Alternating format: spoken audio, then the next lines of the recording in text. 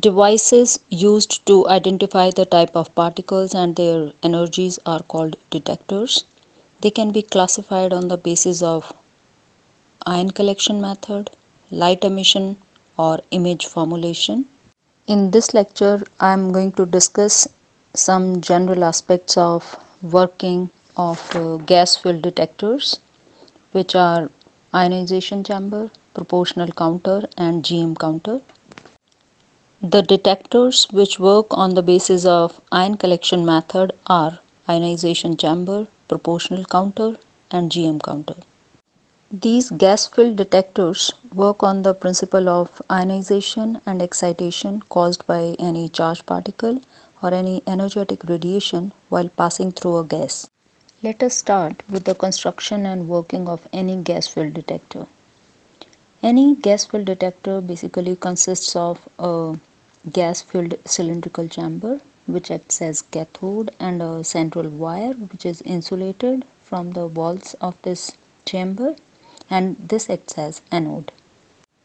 An external voltage is applied across the resistance R and an electric field is set up in the volume of the gas. C is the capacitance of the chamber between the electrodes plus the stray capacitances. When any incident charge particle or radiations pass through the gas filled in the chamber, it collides inelastically with the atoms or molecules of the gas filled in the chamber.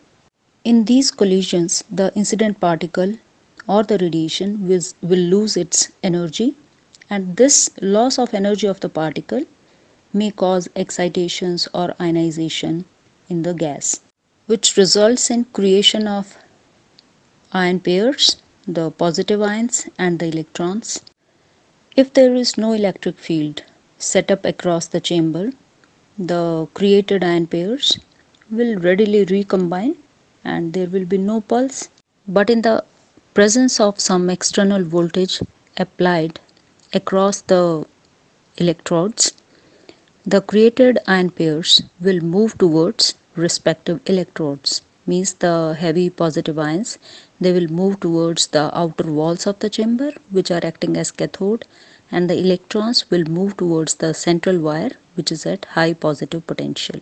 Electrons being very light in mass, they will have very high mobility and their drift velocities are approximately of the order of 10 to the power 6 centimeter per second, and which is much higher than the mobility of the heavy positive ions which are moving towards the cathode. In this process, say charge Q collects at the anode. This accumulated charge will cause a change in potential at the anode, and that change in potential can be given by charge over the capacitance C, means Q by C, and this will give rise to an electric pulse across the resistance R. In the diagram you can see there is another capacitor C prime. It allows only the pulses to pass to the circuit connected ahead. If the pulse height is low, then it can be fed to an electronic amplifier and then to an electronic counter, and finally we get the information about the incident radiations or particles in terms of these counts which are given by the counter. This information can be about the type of particle, how much is their ionizing power, and what is their energy. The pulse height produced across the resistance R depends upon two factors mainly. First, what is the operating voltage of the detector, and secondly, what is causing the initial ionization. Means the initial ionizing event is caused by an alpha or beta or some light ion or gamma radiations or some neutral particles. So these are the two factors, the operating voltage of the detector and secondly the initial ionizing event.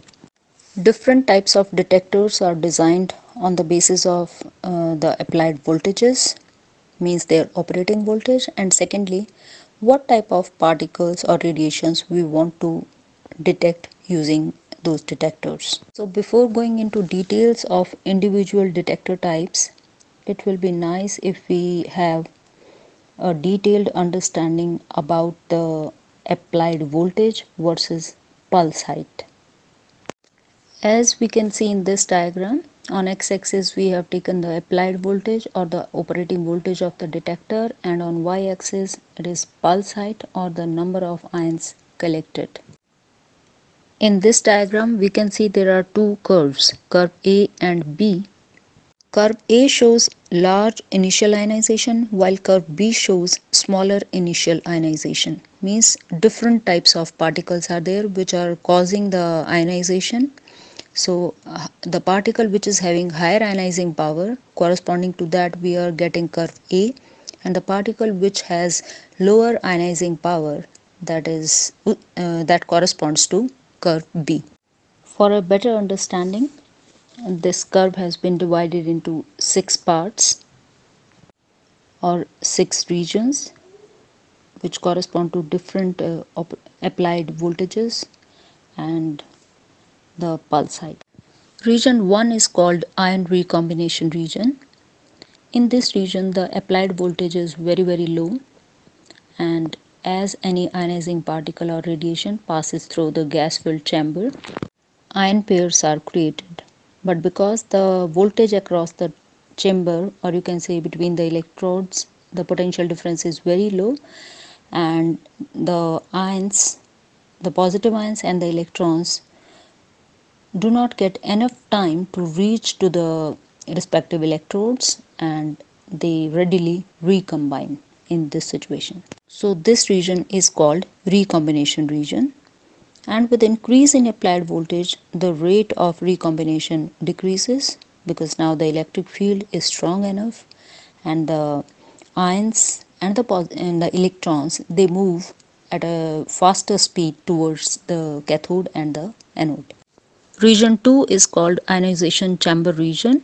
Now the voltage applied is so high that the recombination is almost negligible, and the electrons and the positive ions, they rapidly move towards respective electrodes. This region is called ionization chamber region or saturation region. The pulse height becomes independent of applied voltage till a voltage is reached at which secondary ionization sets in. With further increase in voltage, we are now in region 3, which is also called proportional region. Now the electrons moving towards the anode, they acquire such high kinetic energies that while moving towards anode, they collide with other molecules or atoms and cause secondary ionizations. So now there are much larger number of high energy electrons and positive ions which are accelerated by this high potential difference.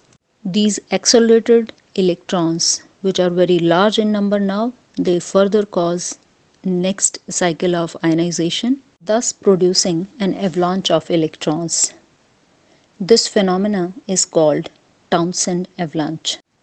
Due to this secondary ionization, very large amount of charge will be collected at the anode, and corresponding to each primary ion pair created, the total number of ion pairs moving towards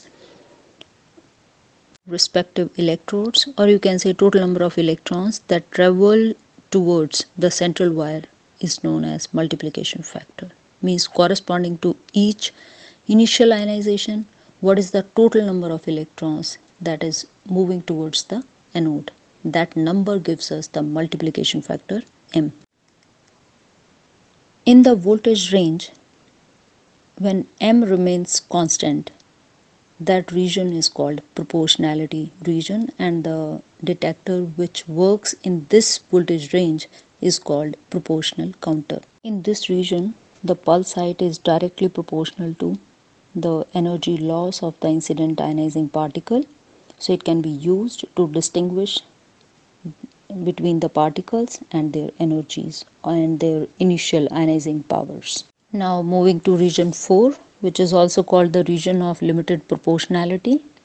Now the voltage is further increased and the pulse height increases, and you can see in this region at the beginning of the operating voltage there are the two curves A and B.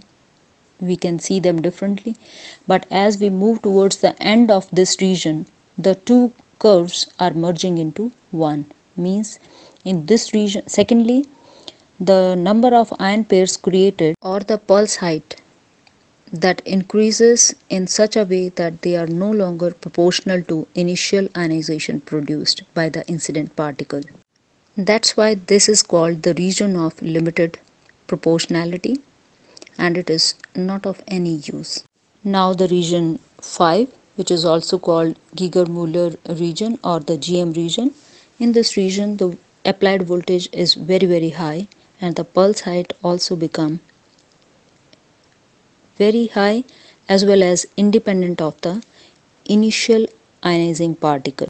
All the ionizing particles give very large and same height pulse irrespective of their energies or initial ionization, and the detector operating in this region is called Geiger-Müller counter, and this region is called GM region. This region is very sensitive, and even a single ion pair produced in the chamber can produce a very high pulse in the region. Now region 6, at the end of GM region the counter now enters in the continuous discharge region. Now the operating voltage is so high that multiple pulses are obtained, and it has nothing to do with the incident particle, their types, and how much is the initial ionization. It is not related anyhow to the initial ionizing event. So this region is also not of any use.